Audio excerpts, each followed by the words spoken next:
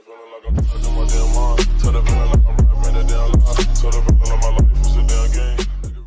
Hey, what's up, guys? Today, I'll show you a science fiction thriller film, The Blackout. Spoiler ahead, watch out and take care.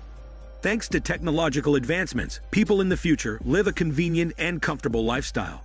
Suddenly one day, the world is plunged into darkness. Lights are out, and a plane drops down like a dead bird. All sorts of communications are down. The whole planet suffers from a blackout, except for a small area near Moscow in Russia, where the electricity is still on. Oleg, a serviceman, happens to be on vacation in the light area. He tries to call his family after he finds out about the blackout from the news on TV, but no phone signals can be reached. The light area is isolated by the darkness, spreading worldwide. To figure out what is going on, the government establishes a defensive perimeter quickly and sends out reconnaissance groups, as well as drones to investigate the dark area. Everyone living in the dark area is dead, and their bodies scatter all over the place. Oleg is ordered to check in a newly built base called Outpost, the only effective defense that humans have right now. During a meeting, a leader introduces that the dark area is far more dangerous than people could even imagine. 5 teams of soldiers have been sent inside the dark area, but none of them comes back from it. However, a corpse is brought back from the dark area by a team that only reaches the edge of the danger zone. The autopsy states that the person is killed by a virus that inhabits inside the person. It seems like all people in the dark area are killed for the same reason. It sounds bizarre and hard to believe, but this is the only explanation that seems logical. On that night, a large number of unknown creatures are flocking towards the base from the forest 3 kilometers away. Radar shows that the unknown attacker group is massive. They are bigger than human, and they are moving very fast. Tons of soldiers take up positions and form a defense line at the edge of the dark area, waiting to fight. Shadows flash past, and gunshots light the night. The next morning, a soldier wakes up, only to find a dead brown bear is on top of him. On the way to the medic, he sees dead soldiers all over the place, and hills of dead brown bears appear outside the army's defense barrier. The army can't figure out why the bears become savage, and what makes them attack the base. While the army is dying to know the reasons, an alien with the mouth and his smelly nose, who prefers to be called Running Nose, shows up with answers.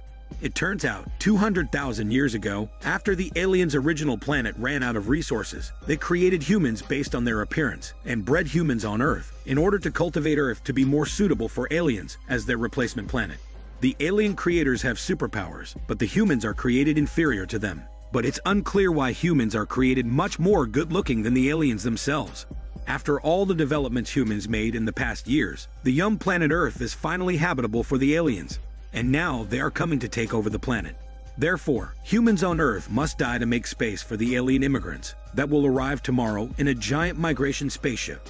Humans are supposed to be purged in 3 steps. First is to activate the blackout to cut all communications throughout the world.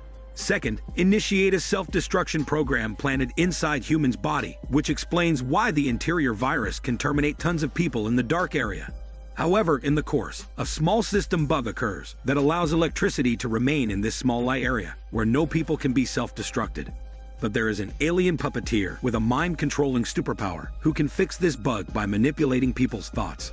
He's going to dominate 160 million dead people from the dark area, turning them into his puppet army to fight against those survivors in the light area, which is also called the 3rd step. The savage bears are like the foreplay before the real thing. To win this battle, the remaining human beings have to kill the puppeteer before he launches the attack. The reason why Running Nose is willing to assist humans in fighting against his own race is because he sees himself as a human's god that wants to keep his creations alive, as well as to lead them to a brand new civilization. He knows that the puppeteer is hiding on Earth, but he doesn't know where exactly. A survived soldier coming back from the quarantine zone has somehow gained a psychic ability that can allow him to create a psychic link with the puppeteer. The psychic soldier is the other reason why Running Nose wants to help humans. Later, many trucks of fighters accompanied by Oleg and Running Nose are sent out to kill the puppeteer. After the psychic soldier locates his position with Running Nose's help, the psychic soldier stays at the base due to his leg injury. At the same time, the puppeteer sees the humans' plan via the psychic soldier's mind, so he orders his zombified army to attack the outpost base immediately. Human soldiers are in a fatal war with a large number of enemies. Soon the sky is lightened by different flare bombs from the human side. The purple ones are used to show the need for backup, while the red ones mean the emergency. Situations back at the base are not positive either.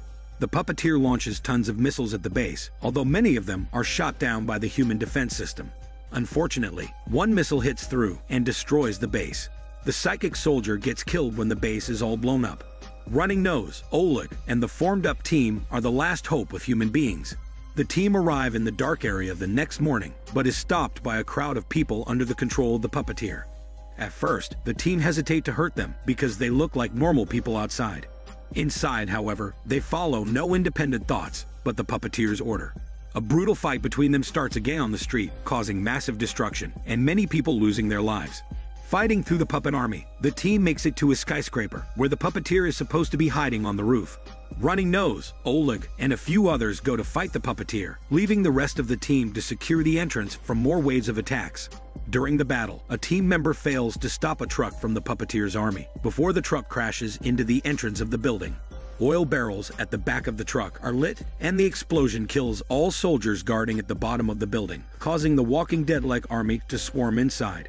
While on the top of the building, Running Nose locates the puppeteer, who bears almost the same look.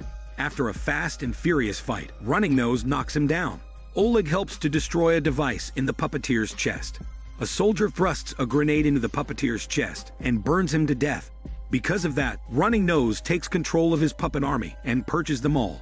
All of a sudden, everyone in the puppeteer's army falls lifeless on the ground. Later, the survivors of the team find out that Running Nose has the ability to save all the human beings from getting killed by the self-destruction program. But obviously he doesn't do that, because he thinks it's not worth saving those people. Also, he believes that with a small number of humans and his superpower, a new world can be created anyway. In anger at losing loved ones, and Running Nose's lack of respect for human lives, Oleg determines to kill Running Nose. The remaining members of the team fight with Running Nose, but he can create many identical incarnations to avoid the attacks. During the chaos, one man figures out the real Running Nose and throws him from the roof down to the ground, ending his running life. Upon Running Nose's death, the alien's migration spaceship descends from the sky and lands next to a skyscraper. Oleg goes inside the ship with the other survived soldiers. Then they are astonished to find countless sleeping pods inside. Oleg believes that these aliens will continue to wipe out the whole human race after they wake up. Therefore, the soldiers open fire at the pods, killing as many aliens as they can before the capsule timers reach 0. Despite that, there are too many left intact. In order to speed up the pace, they decide to break the pipes used for oxygen supply. And momentarily, the sleeping capsules are ruined sections by sections. So are the numerous aliens sleeping inside.